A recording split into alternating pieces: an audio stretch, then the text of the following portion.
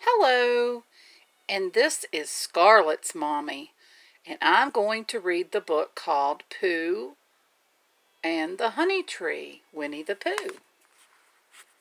Scarlett loves Pooh Bear. See her Pooh Bear globe?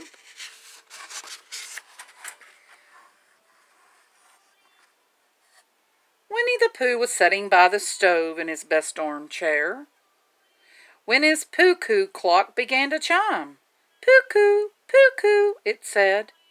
As soon as he heard it, Pooh knew it was time for something, and when his tummy began to growl, the little bear knew exactly what it was. "It's time for something sweet," said Pooh. So off he went to the cupboard where he kept his honey jar.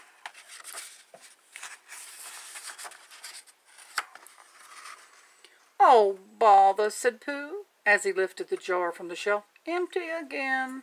Only the sticky parts left."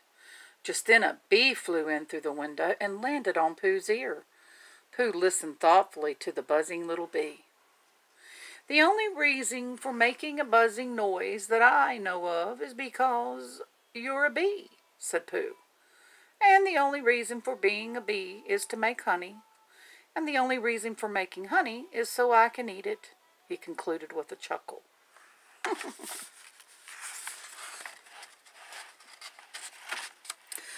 Pooh followed the bee out the door of his home and through the 100-acre wood. And when he came to a honey tree, he began to climb it. As Pooh climbed the tree, he sang a little song to himself. It went something like this. "When I'm rumbling in my tummy, it's time to get some honey. But I couldn't climb a tree if I could fly just like a bee." Pooh climbed a little higher and then higher still. He was just about to reach for the honey when the branch he was sitting on went crack. "Oh, help," cried Pooh as he began to fall. "If only I hadn't, you see, what I meant to do." But by this time, Pooh had already hit the ground with a thump.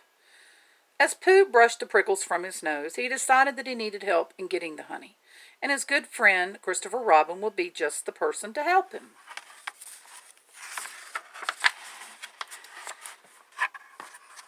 So Winnie the Pooh went to look for his friend. He found him outside his house in another part of the wood. "Good morning, Christopher Robin," he said. Then he noticed a balloon tied to Christopher Robin's tricycle. It gave Pooh a wonderful idea.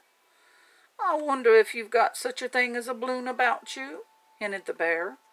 "What for?" asked Christopher Robin. Pooh looked this way and that. When he was sure that nobody was listening, he whispered, "Honey." "How do you get honey with a balloon?" asked the boy. "I shall fly like a bee," replied Pooh, "up to the honey tree."